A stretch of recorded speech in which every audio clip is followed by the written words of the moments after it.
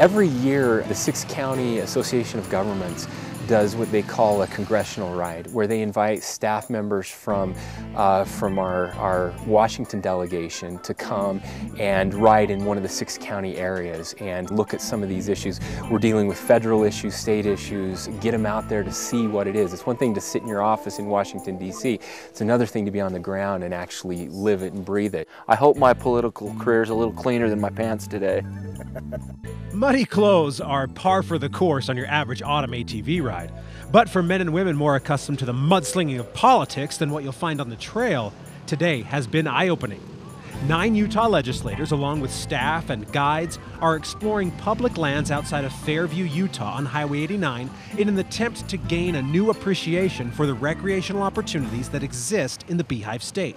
Led by Representative Spencer Cox, the lawmakers are given a tour of the OHV trails that so many locals and visitors alike have come to see as a part of their Western heritage. Fairview Canyon and the Skyline Drive, where the state leaders set out, are world-famous snowmobile playgrounds during the winter, but less well known as ATV and dirt bike destinations. Just because the snow is yet to fall doesn't mean these lands are any less of an adventure. And this trail, we started at the parking lot North Skyline Drive, which is just a beautiful area. Went down past what we call Benches Pond, and then take the cut-up road up, and we took there's a Forest Service trail, and an amazing trail, a little bit technical, lots of mud today, we've had rain, and took that trail down to Huntington Reservoir. And it was fun to go down there to show them kind of a different backwoods trail. The trail winds through the trees, just some really, really cool terrain there. Here in Sanpete County, I mean, you're 45 minutes from downtown Provo, so it's really not that far off the Wasatch Front. I always joke with the governor, I say, you know, Salt Lake City is the best place in the world to do business because you can drive an hour and no longer be in Salt Lake City. You know, being able to come up here into the outdoors and take in the fall colors right now, coming in, the trails are well maintained, and I mean, it's a fantastic opportunity to be out here. Those opportunities have come under attack in the last decade as the idea of conservation has slowly become synonymous with land closure, protection with a closed gate. Utah's large tracts of public land are seen as an American treasure, but the debate on how best to preserve them rages on. Today is about opening the eyes of lawmakers, helping them see the value of public land access. I don't think any of them need any convincing. I think they all believe the importance of access to trails and understand the importance of it. They may come from the city, but deep down I think they're okay. It's a situation when you're driving out there on the trails and you see some of the forests in particular that are not doing well. It's pretty obvious that the state needs to be able to take control and manage it and have access to it, be able to provide a better experience not only for those that recreate, but for those that just want to come out and hunt and fish and, you know, enjoy the beautiful scenery that we have here.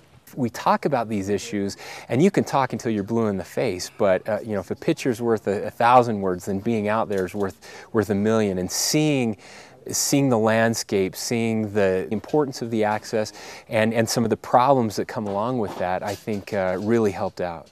The ride moves through mountain and cloud as the legislators gaze firsthand at the splendor of the area while navigating some tricky terrain. Getting the ride organized was a challenge in and of itself, what with having to supply machines for all of the lawmakers and staff.